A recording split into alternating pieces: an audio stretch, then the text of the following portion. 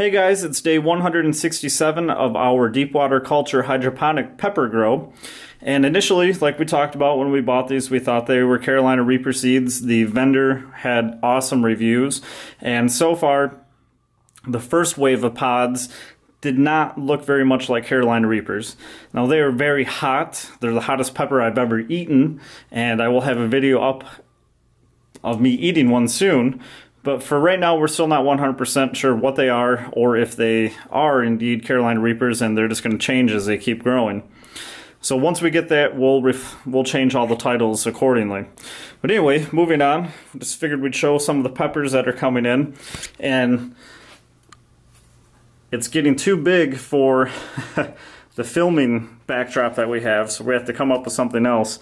But here's one of the first pods, and this is actually what I'm going to be eating here in a little bit.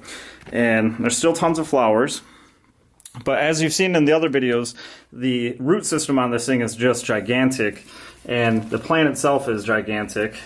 So what we decided to do is take it out of our system over here, which we have the light up here and the bucket down there sitting on the grate.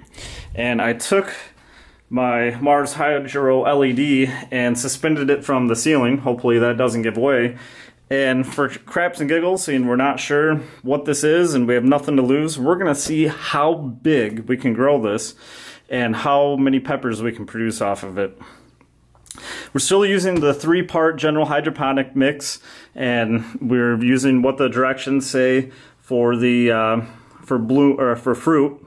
And like we said, ever since we did that, the fruit is developed like crazy. Every day I come in again and I'll take my finger and just tickle the blossoms, and we have peppers all over in here. It's kind of hard for the camera to pick it up and me not damage this plant because it's so heavy.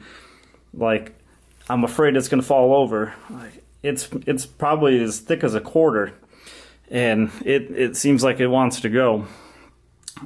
In short, we'll keep doing updates as we produce more fruit, or if it changes or anything with the